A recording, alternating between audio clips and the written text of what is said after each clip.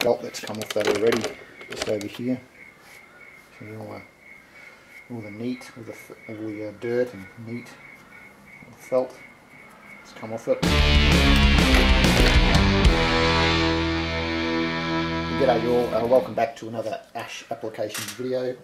Today what we're going to do is a refurbish a pretty much destroyed Slouch Hat. So if you remember back to a couple of videos ago, we bought a new hat for Benno, young Benno, there he is there, and because he had misplaced his original Slouch Hat, well, guess what, he found it, alright, and that's not it. So here it is, that's his Slouch Hat that he's found. So he must have kept that in the cupboard, under the bed, or you know, maybe in a matchbox. So what we're going to do is we're going to try and refurbish this and get it up to a state where it can be at least displayed with the dignity that it deserves. So we'll see how we go. Fingers crossed. Alright, so what we're going to do for the refurbishment, what we're going to use is some of the implements you see in front of you. We've got a clothes brush with stiff bristles there, and that's actually featured in I think one of the first videos I did about how to clean your Slouch Hat. So you can use that. We've also got a softer horsehair type brush there as well. We've also got sandpaper, that's a 240 grit. That's only if we really need it, because some of the patches on the Slouch Hat may need a little bit more sort of abrasive substance to get whatever's on there off. And from there what we're going to use is perhaps a combination of methylated spirits and also water shield.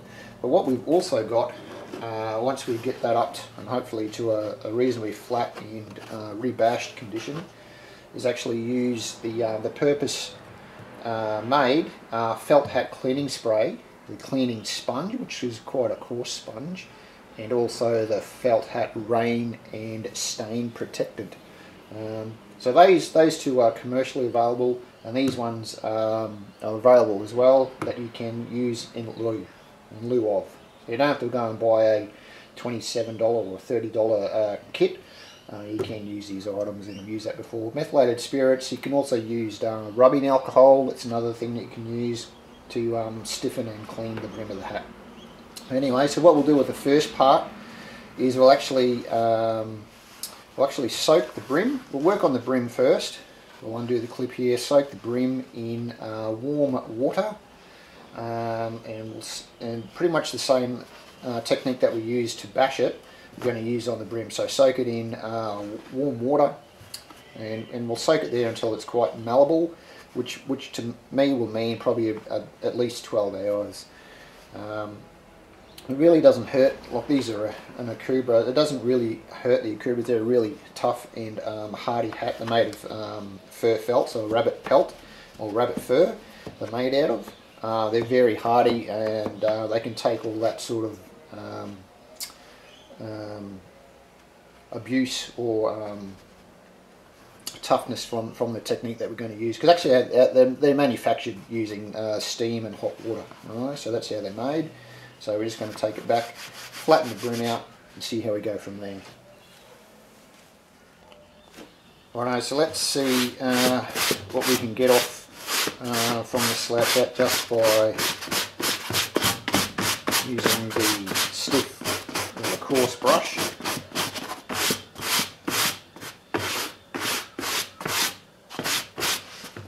Okay, so we're going to brush it both ways, both with the felt and against it, just to get all of that,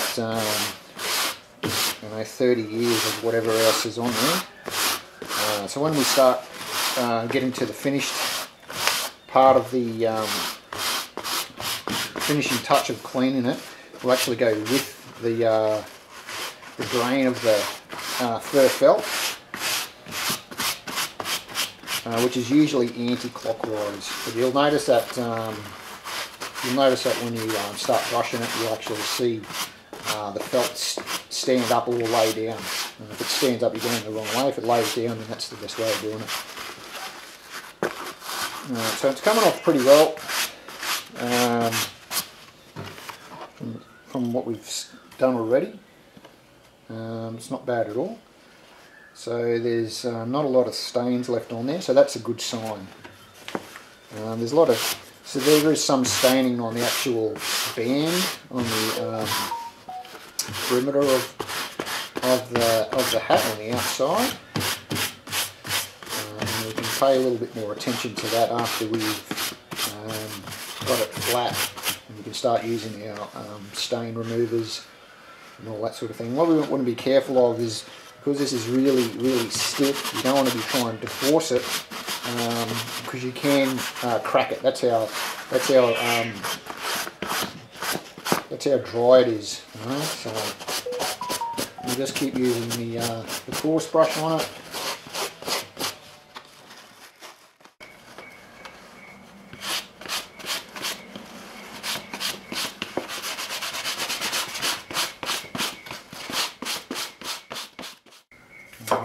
And see how we've got a rip there in that leather. That's how dried out it is. Really, really stiff, that leather band there. So when we get up to that stage, we'll put some leather conditioner on it and work that in, probably several coats. And see, well, there's a lot of grime in there sitting on someone, on his head, sweat and whatever else.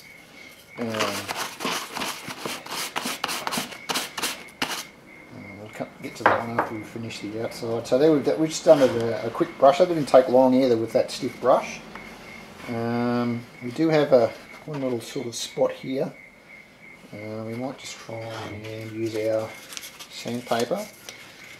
240 grit. See if I can get you in there to see that. Just a little bit there. And you just want to just gently rub it with the sandpaper. Yeah, it's starting to come off, so that's good. So like I said, they're very, very hardy, the akubras, so you can apply a little bit of pressure on there, and that's come away. That's nice. So that works out really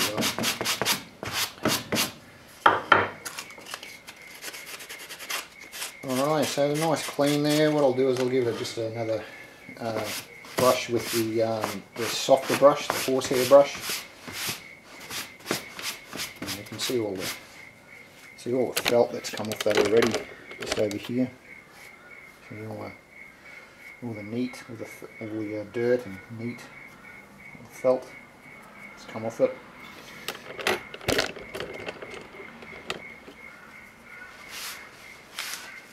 So just working clockwise now with our soft brush.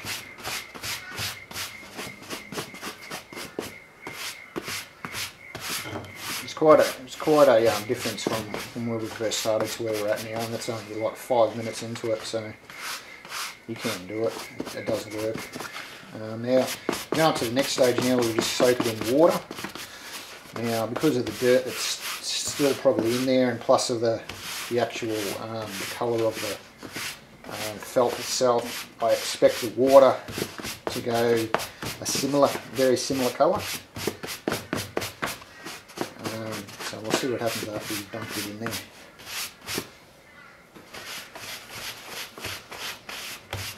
Probably need some more cleaning when we get it out. I'll run the soft brush over it as well, just to clean it up a bit. Right, next step, water.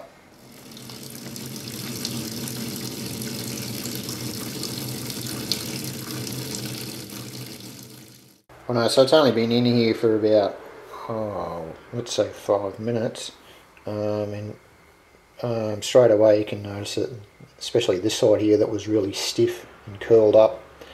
It was a lot softer now, so that's really going to benefit from a good soak, and we'll come back and revisit that about the same time tomorrow. So it'll probably be in that, it'll going to be in that water for at least 18 hours. Rightio, so we'll just let that sit overnight. It's not too bad, it's still a little bit stiff, which should be enough to, in a condition where we can safely iron that. So let's take him out.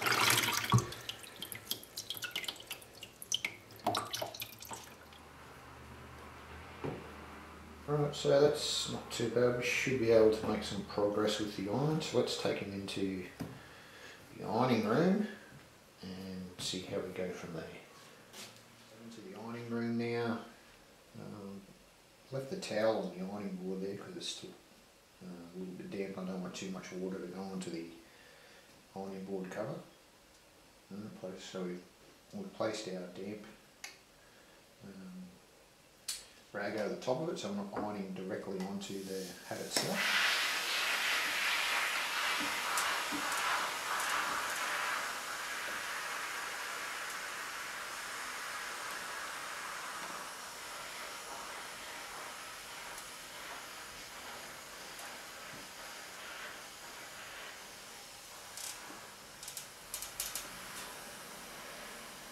So applying a bit of pressure when we do that, and as well as a lot of steam. So the steam button on the iron is fully depressed when we're doing this.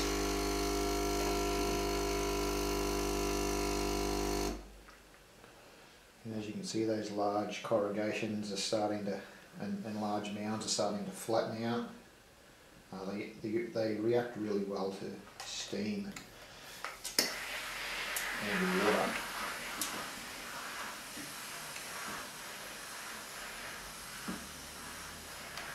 Okay, so after we've given it a couple of passes with the steam iron and direct pressure, we're then going to place it down onto the floor and place some heavy items on the outside, on the brim.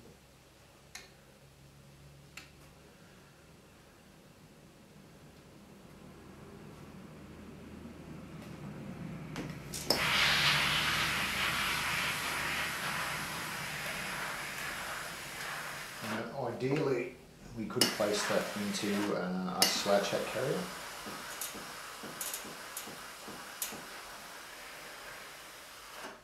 But because the brim is still relatively damp, especially on the underneath side, I don't want too much water to go into the slouch hat carrier itself. So we'll just place him there onto the floor and place some flat and heavy objects onto the brim. Right, so let's see what that looks like now. Right, so it's really nice and soft now. So let's chuck him on the floor and put some weight on him.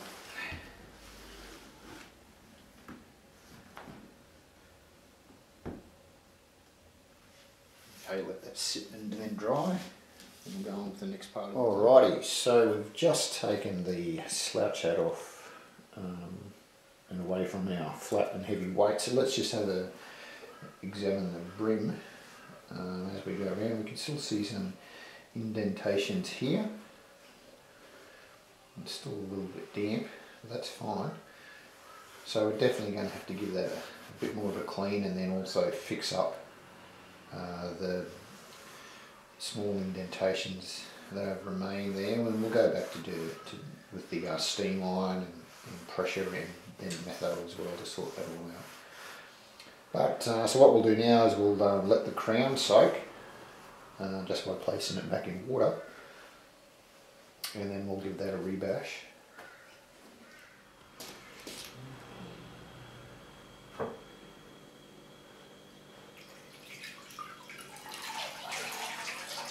Alright, so just drag that out of the bucket. Let's have a look at it. Crown, it's quite soft. We should be able to do something with that. Alright, so let's give it a go. Alright, so let's give it a quick clean on those places that we couldn't reach before when it was in its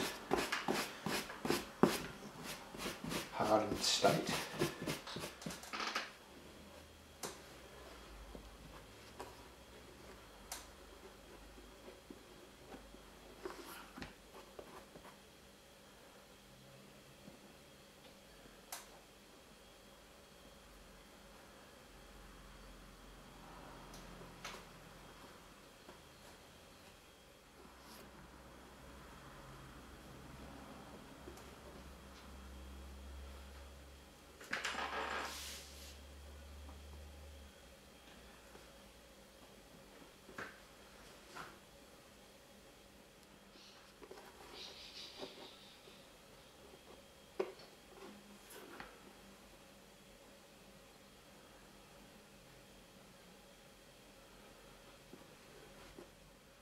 Righto, so up to the stage now we've been mucking around with it and pushing it in and out and getting up to a state where we think we should be ready to place the hardening agent, which we're going to use is our metho.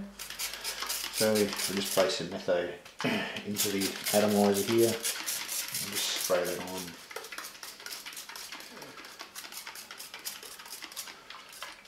I'm not going to worry too much about the brim at the moment, because once the crown is hardened, then I can give the brim another clean before I come back and place the hardening rain protector on it. So that works really well.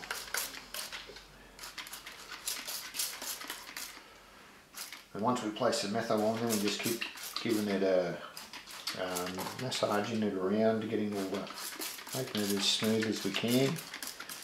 And the other thing that we're going to do is we're going to place on some bulldog clips on the crown here to keep it pushed in. So it dries, it'll dry into that state.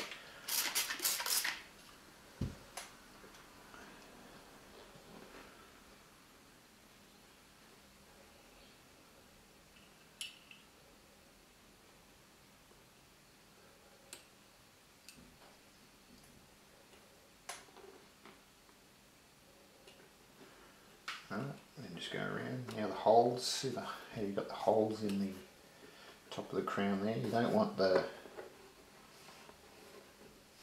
this indentation here, this bash, to go too much lower than the actual holes, because then it tends to fall in below the line of the puggaree when you put the puggaree on. So you always use that as a guide.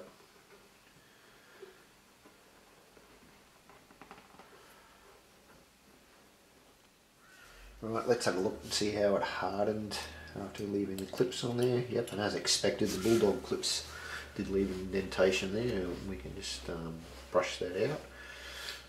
Let's go around. It's quite hard, so it's good. You can see it's not falling in on itself. Yeah, it's quite nice. We'll keep brushing it though. Around this side, you can see the slight corrugations there, so we'll definitely iron that brim again.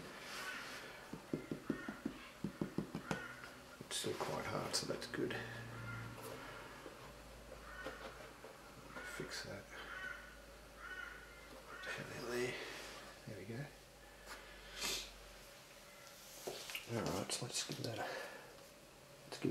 more of a brush.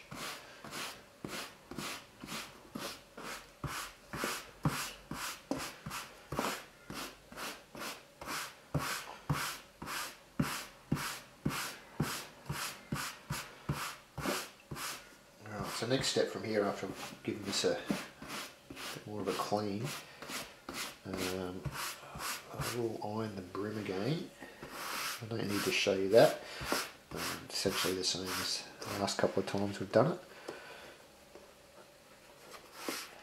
Righto, so just giving it another quick iron. What I'll do now while it's still relatively soft, I'll place some starch on there as well. So I heated it up, placed some starch on there. Let that time to soak in, and then gave it another iron over the top of it. What I'll do now is I'll just spray some metho onto the brim. I'm not going to apply too much over onto the left hand side, because that's the side that we're going to fold up again, so I don't want that to be too hard, because I want that to fold properly. But I will apply some more to this side of the hat here. And once we've done that, we're going to place it back under our weights, on a flat surface, and just let it soak in and then dry. And then we can go on with hopefully the final part, which is giving it a final clean with the sponge and the cleaning fluid. Righto, so we're back. We just took all the weights off it after we let it sit.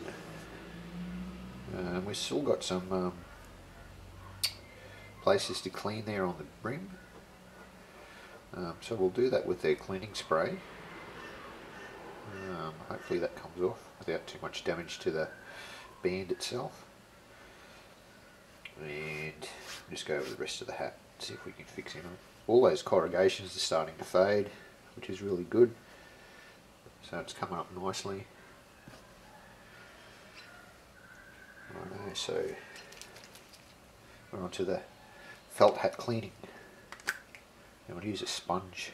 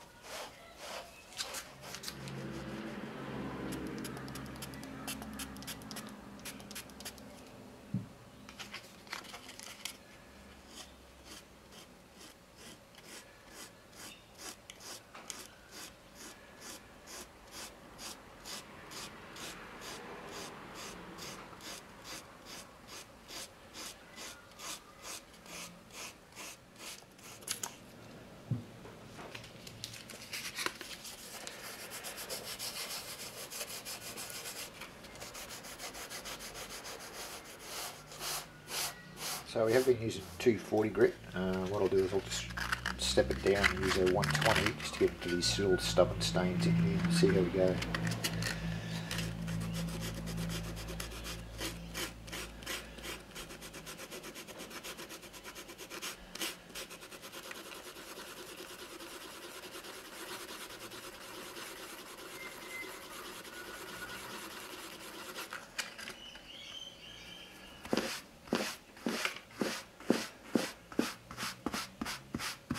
Let's have a look at our progress thus far. So we've run the cleanup. We still have these large bits here now. I hit these with 120 grit sandpaper as well, and it's pretty much ingrained to the hat, so that's not moving too much. You see a little slight damage that we had here to the banding, the age of the hat, and whatever was on there has just deteriorated it. But as we work around it, it hasn't come up too bad considering the age. Still got those little slight corrugations there. And once again, what we'll do is we'll add some more metho to the brim, and once again put him onto our weights and let him sit down a bit. It's coming up alright.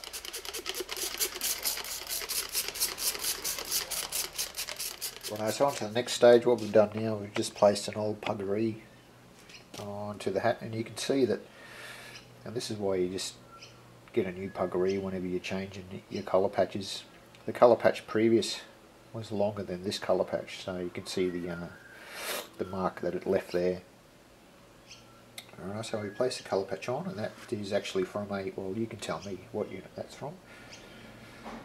The next part we're going to do is we've placed our rising sun badge on. I always use a clear ruler to measure. That allows you to get an accurate measurement while seeing what you're doing at the same time.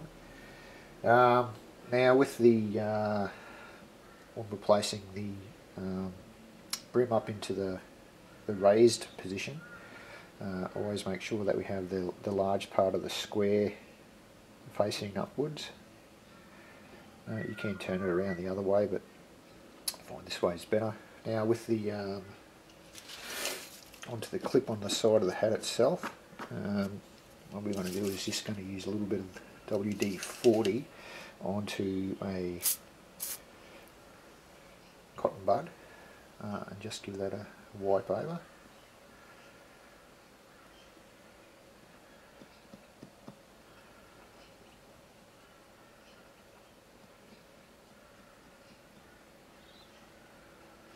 Now, you don't need a great deal on there, just so it's got a little bit of lubrication there, and it doesn't look as tarnished. I mean, you can polish these up with Brasso, but what tends to happen is Brasso sticks into the little nooks and crannies there and turns green, and it's just another arduous job to get off. So just find it's a little bit easier if you use WD-40. Alright, so we're just going to roll it up now. You don't fold it or anything. It's just quite simple. You're just rolling it up, tucking the clip onto the edge there and pushing down till it locks in. That's it. That's all it is.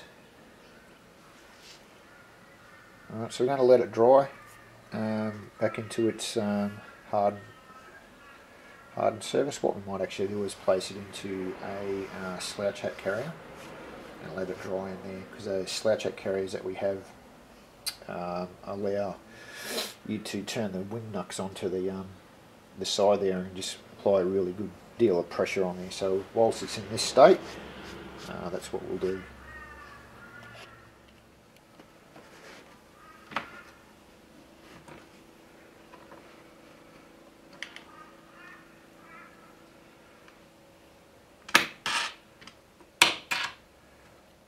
Right, so there we go. We just placed it into the Slouch Hat carrier and just really wound it in there, placed a lot of pressure on there. We'll let that sit there for a day or so to dry. Alrighty then, so we're almost finished. The last part we have to do, we've taken the head out. It's dried really well. All those areas of the corrugations are starting to flatten out really well. But what we'll do now is we'll place on the last bit, which is our rain and stain protection. Now, I've never used this particular one before, so what I'll do is I'll just try it on the inside of the brim to see how that turns up. We can also check out the leather. It's starting to soften up slightly, and we'll keep applying the leather conditioner to it. But, we'll just try it. This should darken up a little bit. Just need a light spray of it. Yep, okay, so that should be fine. We'll place it onto the exterior now. I usually use the water repellent that I've used in previous videos. We'll give this a go and see how this applies. Just need some light coats of it. Put it on all the areas of the hat until we've taken the puggery off.